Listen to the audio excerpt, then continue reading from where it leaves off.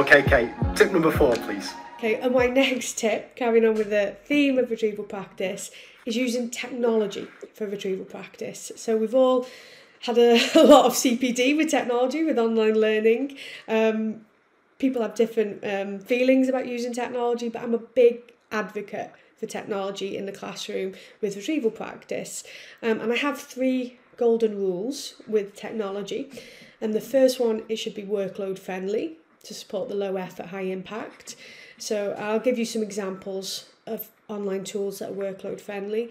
It also should be user friendly. Now this is probably the most important. User friendly for the teacher, for the student, so that you can use it regularly. It becomes automatic, doesn't take up that space in working memory. And then the third one is that it must be low stakes. And the reason I say this is because in my previous school, Key Stage 3 were online for over a year. And we did online exams. Now, I don't know how reliable they were at home, but we did them, formal exams on Google Forms. And it was a combination of queued recall, free recall, multiple choice. They had a score, a percentage, a grade that went on a report to parents. And for Key Stage 3, it didn't get any more high stakes than that. And I remember when we returned back to the classroom and I did a Google Form quiz and panic setting. Miss, is this going on our report? Is it getting a grade? I said, no, you know about retrieval practice. But I then said to my colleagues, as a school, we're using Google Forms for summative assessment and it works great. Let's keep it like that. But there's so many other online quizzing tools. Let's not use Google Forms for retrieval practice. Let's have that clear distinction so that when they do a Google form, they know very clearly and they've been told this is an assessment. But then we can use Kahoot, Carousel, Quizlet, anything like that for retrieval practice. And they're all low stakes in their layout and the way they have the images and the music and the things like that. So as long as that's really clear for students as well. This is great. Well, let's dive into some of the tech that you're a fan of, Kate. Because again, I'm always fascinated whether, with my maths head on, this is something that works well in maths or not. So tell me some of the ones that you use and why you like them. Quizzes. So quizzz.com is amazing. And I'm really reluctant to write about online quizzing tools now because they keep developing and improving at a rapid pace. And Quizzes and Kahoot have actually listened to me and taken on advice because it's grown so much. It was just multiple choice. Now there's queued recall. You can include an image. So like we said about the encoding cues, you can include images with questions. You can include equations. You can include audio, which is great for some students with learning difficulties or for languages. The fact that an audio clip can be inserted. There's also a teleport feature, which I love. So I type in the topic of a quiz that I want to quiz my students on, type in the French Revolution. All the public quizzes made by other teachers are available. But if I don't like some of their questions, then I don't have to. But I could think, oh, I'll take that, and you teleport it to your quiz. And even then, once you've teleported it, you can edit it and amend it. So that's just a fantastic feature. And then when you set the quiz, you can personalise it to remove the music, because that's very annoying and distracting. You can remove the leaderboards, which I do think teachers should do, especially in mixed ability classes, or I'm not sure about in your classes, but it tends to be the same top 3 on the leaderboard. And it's just, it shouldn't really be about that. It should be about them and their individual recall. And also remove question timers. And that's really important for students with SEND and EAL, but perhaps other students as well. Because the minute that the clock is ticking, for some students, that makes it high stakes. Pressure, panic sets in. They form bad habits, such as not reading the question carefully. And we don't ever want them to rush. I also don't think it's fair, and I don't know if Kahoot still does this. I didn't use Kahoot for a long time because you couldn't remove the leaderboard feature. And you could only use the whole quiz, not bits, but they have changed. But I didn't like on Kahoot that you could get more points for answering quickly. Why? When you've got 2 students that both got the right answer, should someone be a lot higher than the other student? Because we want them to take their time and get the answer correct. And so often when they're rushing, They go, I knew that, miss. I just didn't read the question. Because the clock is ticking. So the fact that you can personalise all these things on quizzes, you can also share the quiz with your colleagues. You can upload it straight to a Google Classroom. The results, it has a spreadsheet, which is just green and red. It's so easy. So you can just have a snapshot of the class. Oh, there's a lot of red for this question. Oh, everyone got this question right. It tells you your class percentage, which is brilliant and really, really helpful. This links in with what Rosenshine said about the 80% success rate. Well, if you set a class quiz and it's 99%, your quiz is probably too easy. But if you then have looked and your percentage is 40%, it's probably too difficult. So there's all these things with quizzes that I can use to help me. I can create an effective quiz quickly. I can set it easily. I can share it with colleagues and students. It will mark it for me and provide useful information for me moving forwards. And something else that teachers should do, but they don't do enough, is repeat quizzes. Don't just do the quiz and then do it once. Do that quiz again. When you do the quiz again, it reduces the low stakes nature even further, because you say, we've already done this. You could add 3 or 4 more questions in from the content that you've done in between. And then that is really where students should be seeing the progress. And even if they say, well, we've done this, miss, so, well, we know how memory works. Or even if you get it right the second time, your retrieval strength is still getting a boost. So it's still a good opportunity. So quizzes. Brilliant. Okay, few questions on this. So the first is, where do you tend to use these, Kate? Does this tend to be more in class with the kids on devices, or is this homework as well? Yes, you can set it as homework, but I did work in a school where every student had access to technology. And this is another thing, obviously, that varies. For teachers who don't work in a high-tech environment, Plickers has been around a while, but it's still good. You just, one device needed, an iPad, a phone, you scan the class. And Plickers, when they have these paper codes, they cannot cheat. It's not like a mini whiteboard where they can have a sneaky peek if someone's answers. Plickers, because the codes are unique and the way they have to hold up the code, it is impossible for them to cheat. They don't know what their other students have answered. So, yeah, and I used that for a long time when I worked in a school without technology. But then when I did work in a school with technology, I thought, I'm really going to embrace that and trial lots of these. I know you've had Adam Boxer on, and Carousel Learn is great, and they have a mini whiteboard mode. So actually you don't need technology in class for that. You can have the questions up on the whiteboard and the answer on the mini board. So there are ways of doing this. And there's also features, if you do set it as a homework, to try and stop cheating, but where it might block things or so on. But yeah, I've used it mainly in lessons. Fantastic. Just a few more points on this. So we're going to go controversial now, Kate.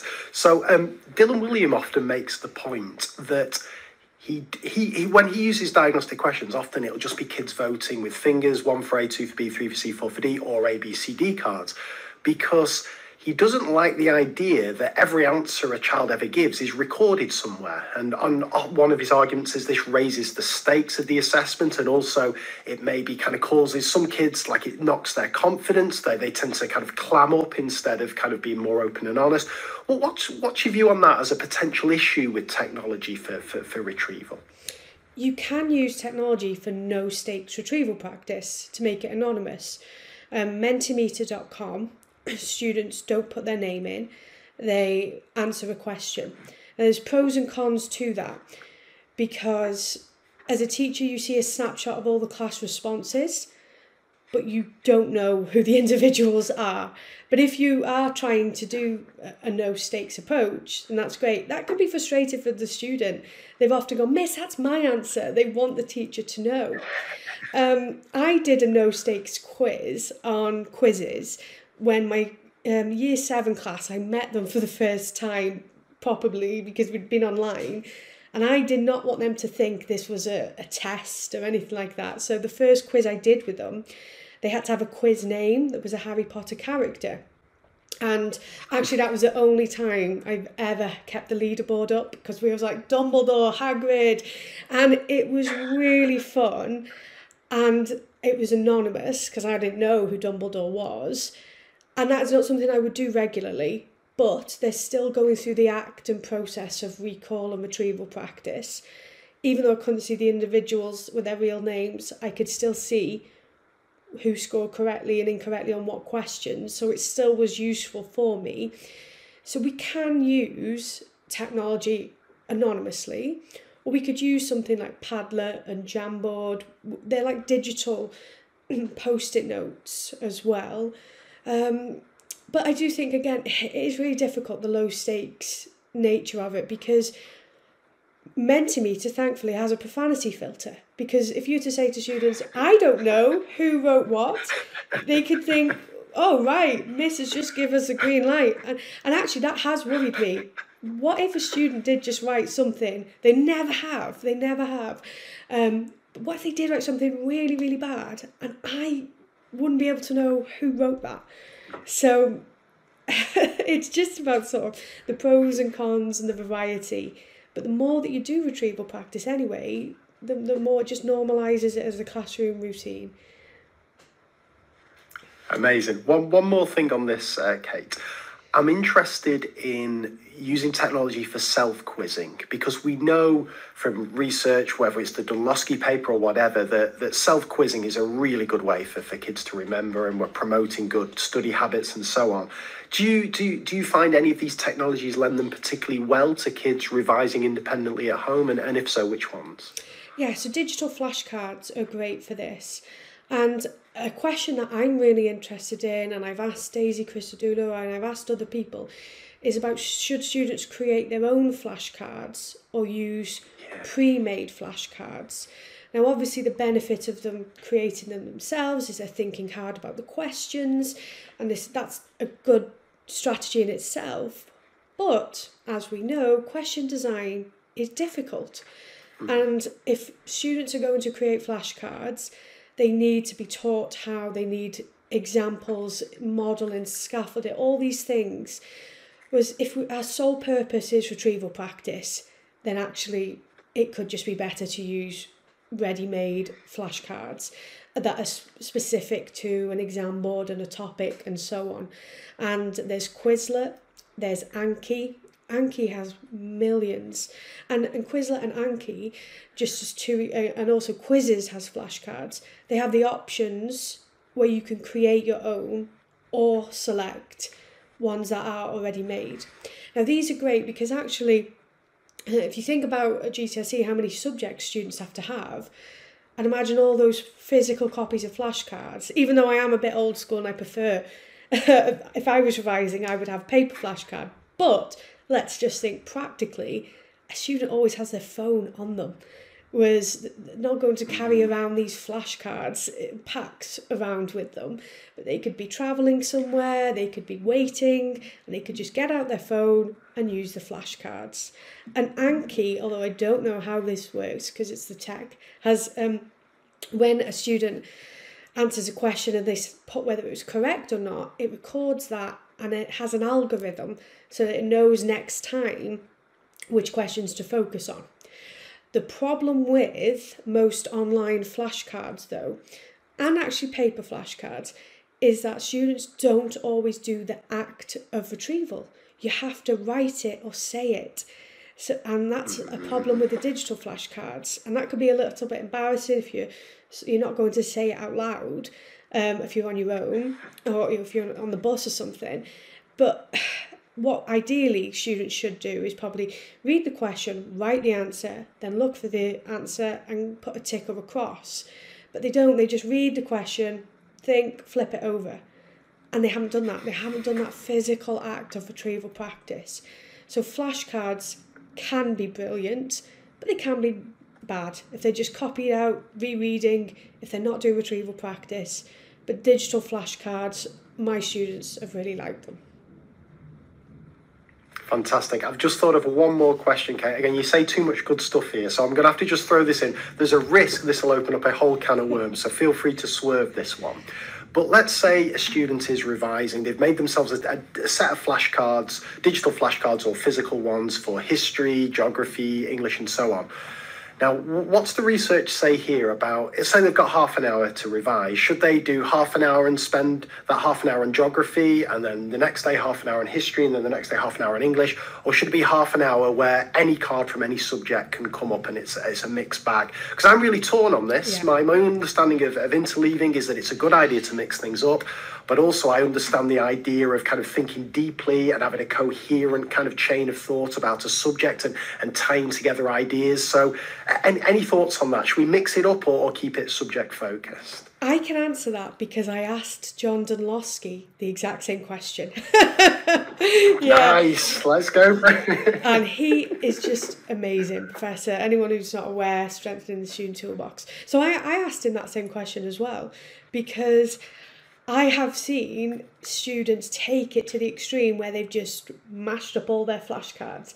Now, they do need to reshuffle and reorder them. We don't want them to just learn it answer by answer by answer. But actually, across different subjects, Dunlosky was quite clear and said, no, I don't think that's a good idea. He said, of course, the idea of interleaving and doing half an hour one night of one subject, and then, or why not have 15 minutes of geography, 15 minutes of history, and then another day have 15 minutes of history, that type of thing. So there are ways that we can interleave, but yeah, I'm really interested in flashcards, and I think we haven't quite fully got there with really embracing them, because if we're asking students to create their own, they need to be creating them from the start of the year, because otherwise it's a huge workload issue just before the exams making them. And if they are using them online, we need to quality assure and check that they are correct.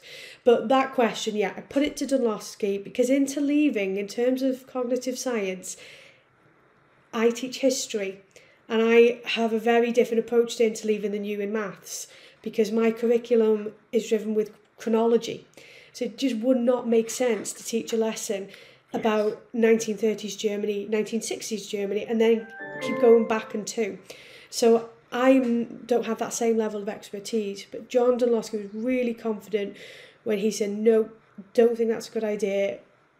Keep the flashcards and sessions subject and topic based. Amazing. I love nothing more than a clear, definitive answer, Kate. That's fantastic.